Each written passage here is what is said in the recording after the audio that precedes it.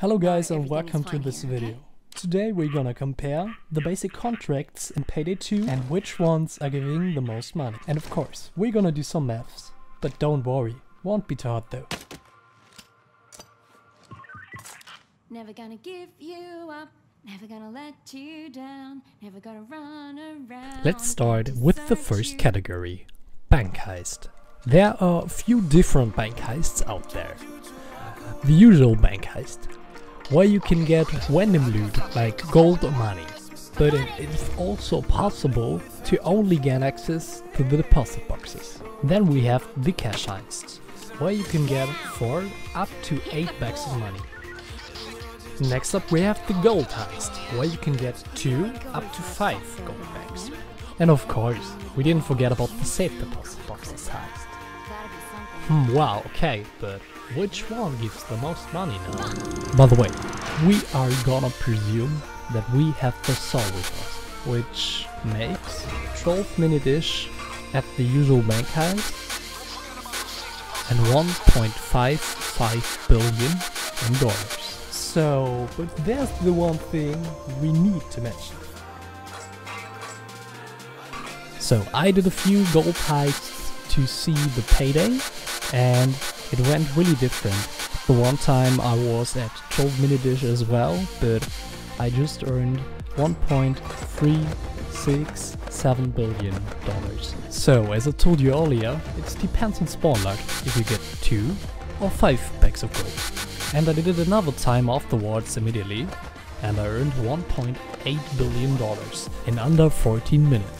So, we see that our Payday has much to do with spawn luck, right? Since there can be 2 or 5 gold bags. This is the difference of whole 150%. By the way, it would have been possible to escape at the 12-minute mark again, but the van wasn't at the good spot. So, what can we learn from that?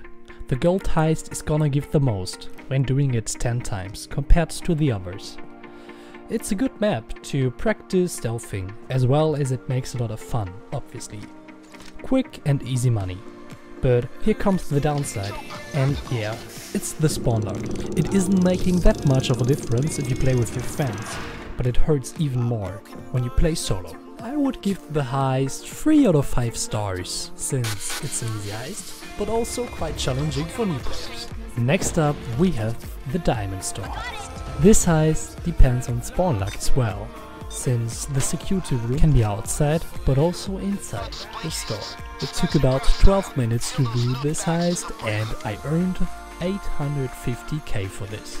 I give the diamond store 2.5 stars out of 5, since it's also an easy heist but not as easy as the jewelry store, for example, and it has also to do with spawn luck.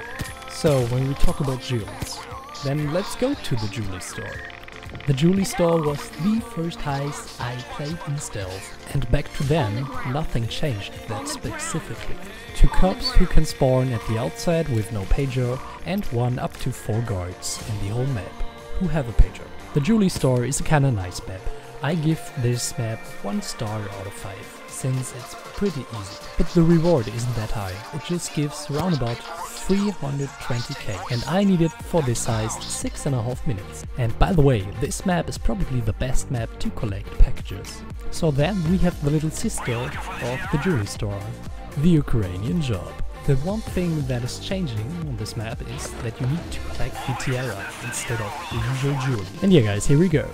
This has brought me around about 680k in under 5 minutes. I would give this heist 2 out of 5 stars, since it's basically the jewelry store, but it's also possible to get more than 4 guards with a pager. And you can be even faster when your drill isn't jamming the whole time. So I calculated everything for you, which contract would give the most money by playing 1 hour. So, the 4th place is the jewelry store.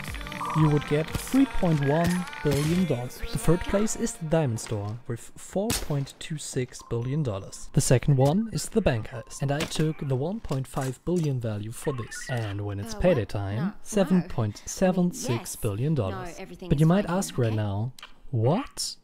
The Ukrainian job gives the most money. Yes, it does.